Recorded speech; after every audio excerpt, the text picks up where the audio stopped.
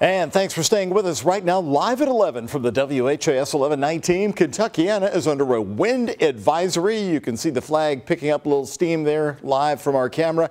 Expect the winds to do some howling tonight. Strong gusty winds will knock things around and make driving tricky. We're getting you ready for the morning. A blustery day before the temperature drops again.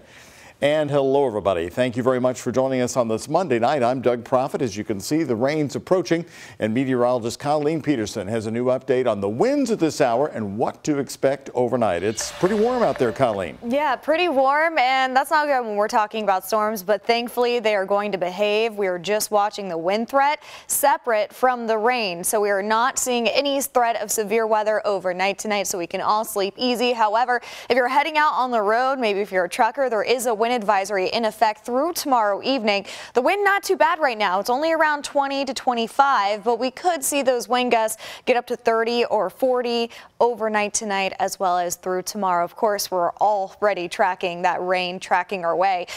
Big wave of it off to the west. That first wave of a few is just entering Jefferson County as we speak. Off to the west, just seeing some light rain. We're not even seeing any lightning with it. We do not have that kind of environment to even see a rumble of thunder with this. So light, widespread rain, good sleeping weather, a little bit more moderate around E-Town and Hodgenville down to Greensburg on that radar. So looking at that forecast model, we're going to see continuous rainfall really from now until 4 o'clock. Then we'll start to clear out. Pretty dry through tomorrow, but then we could see an isolated thunderstorm tomorrow afternoon, and that is when we have a low chance of seeing something strong out there. I'll break down all those impacts for your night and day ahead coming up. Doug?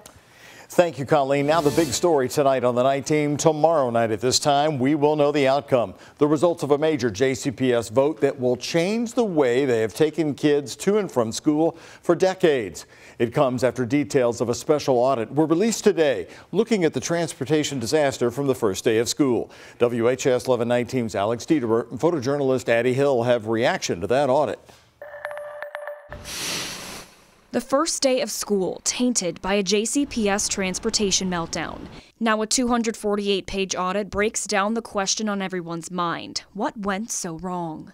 There are a million things that led to the debacle that happened on the first day of school. The report found that JCPS was not prepared when it tried to implement 3 things: a new school choice system, a new 9-bell system, and new bus routes designed by a company called Alpha Route. JCPS suggested 10 seconds for each student loading and unloading. Alpha Route cut it to 5 seconds. JCPS suggested no student ride more than 60 minutes. Alpha Route changed it to 70 minutes for non-magnet and 90 minutes for magnet schools. The tardiness in our buses has been the number of drivers. JCPS Board of Education member James Craig claims the problems we're watching unfold are caused by a shortage in bus drivers. Going forward, we have to reduce the total number of riders that we have inside of the system. The board is now preparing to cast their votes to decide. Will the first day of school this year look the same as the last? Decisions will be made Tuesday night here at the Van Hoos Education Center as the JCPS Board of Education votes on how to transport students to school the following school year. Superintendent Marty Polio is recommending option 1, which would cut all transportation for magnet and traditional school students. We have to eliminate about 10,000 kids from the system in order to get the kids who are participating in the transportation system to and from school on time. I anticipate that the superintendent's recommendation will likely pass. A recommendation that is unacceptable, especially in West Louisville. That has gained vocal opposition from parents, the NAACP, and former councilwoman Mary Woolridge. You know, that would deny children and parents the opportunity to have a high-quality education for African Americans and brown and poor people. While JCPS calls this option the most equitable option with the least negative impact on students of color. We simply do not have the human resources, though, available to us in order to ensure transportation for every single student who wants one. It would be an historic change for the school district. In Louisville, Alex Dieterer, the WHAS 11 night team on your side. By the way, in a statement, we asked JCPS spokesperson telling us the district is no longer using Alpha Route. Instead, they have hired 6 employees whose job is to establish transportation routes for next school year, all in-house employees. Now tonight, we now know who police believe caused the crash that made national news over the Ohio River in Louisville.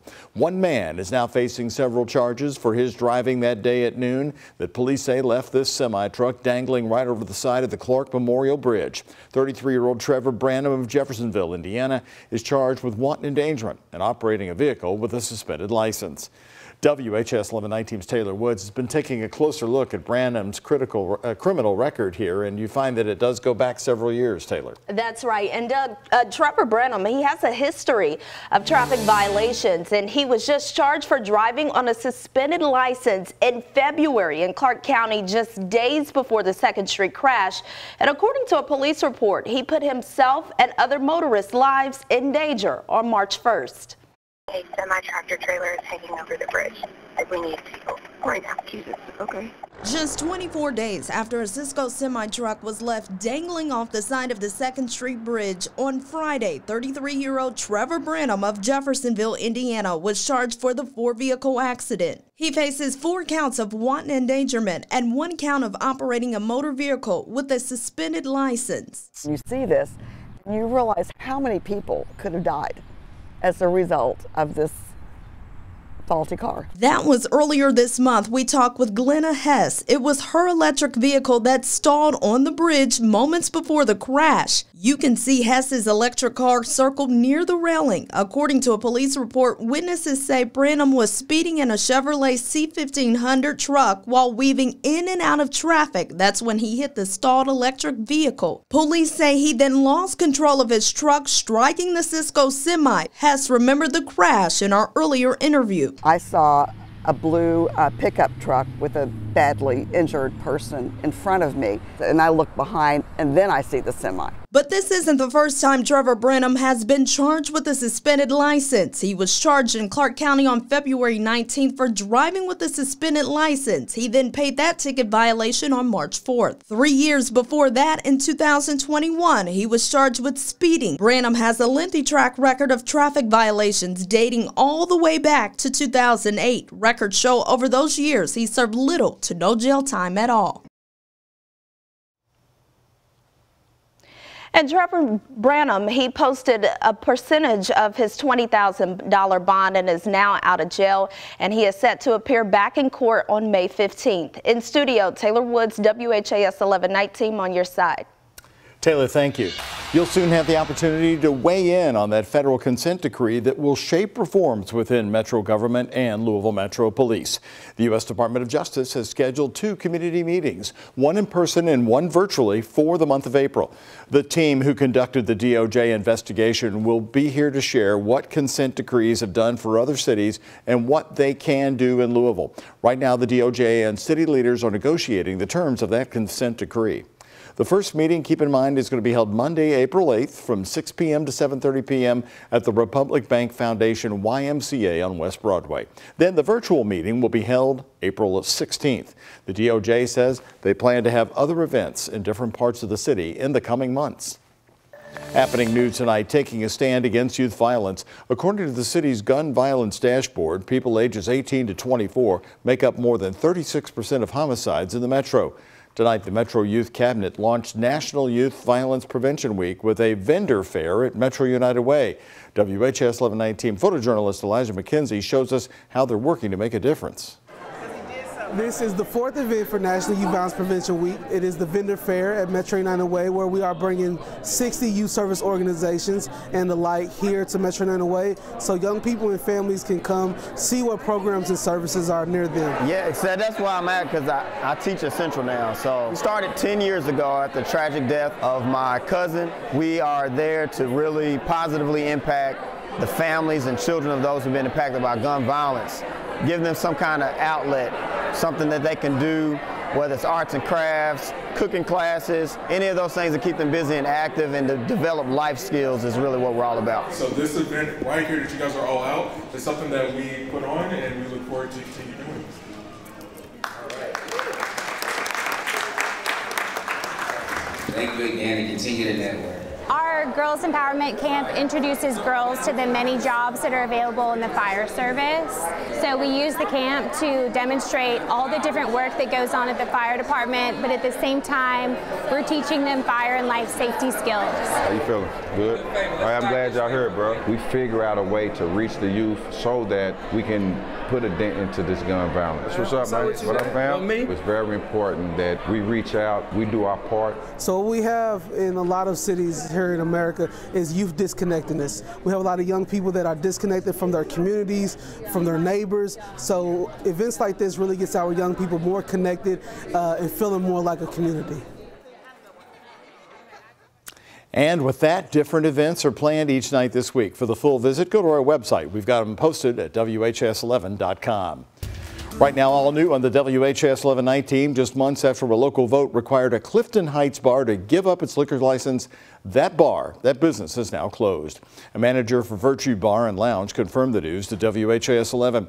We went by tonight and found a sign outside saying the building is now available. In November, people living around the bar on Brownsboro Road and Lower Clifton Heights voted to make their precinct dry. Some neighbors blamed the bar for trash, increased traffic and violence. The owner previously told us he did his best to address the concerns, but it wasn't enough to sway that vote. Also happening tonight, UK coach John Calipari says he will be meeting with his boss, the UK athletic director, Mitch Barnhart, sometime tomorrow. It comes as the storm has grown since last week. Would Calipari hold on to his longtime job after losing to Oakland in Game 1 of the NCAA tournament? WHAS 11 sports director Kent Spencer is here with Calipari's first comments. And Kent, did he sound like a coach losing his job? No, not at all. He definitely spoke with an eye to the future. John Calipari says, like you just did, Doug, he hadn't met with Mitch Barnhart yet for their end-of-year meeting, but it will probably take place tomorrow. Calipari said the standard at Kentucky is national championships. His standard is competing for national championships. Kentucky hasn't been past the first weekend in the NCAA tournament since 2019 when they made it to the Elite Eight. They haven't been to a Final Four since 2015. He sounded like somebody motivated to get back to that stage. I'm not changing. 24/7, let's go. Whether it's recruiting, all the stuff that we've got to do. That is a commitment that I give to the fans that I haven't changed. This is like wearing a coat. It never goes away.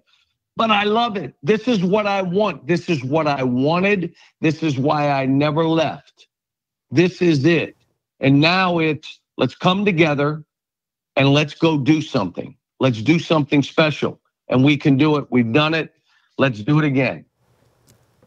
And as you could just hear, he sounded like somebody very much motivated. When it comes to his meeting with Mitch Barnhart, he looks forward to hearing what he has to say and any suggestions he may have. Now, you listened to the whole show, which went on pretty long, and I want to pick up on what he said there. I'm not changing. Well, the fans are demanding that. Is Calipari changing any of his philosophies? When it comes to not changing, he says about his work ethic. Now, when it comes to changing philosophies, you know, he said something I thought was really interesting. In the past, if he had a young man who was going to be a top draft pick, he would say, you're not allowed to come back. I've taken your scholarship away. You've got to go and get that money and change your family's future.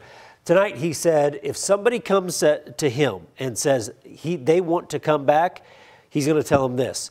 They play a game in 8 months.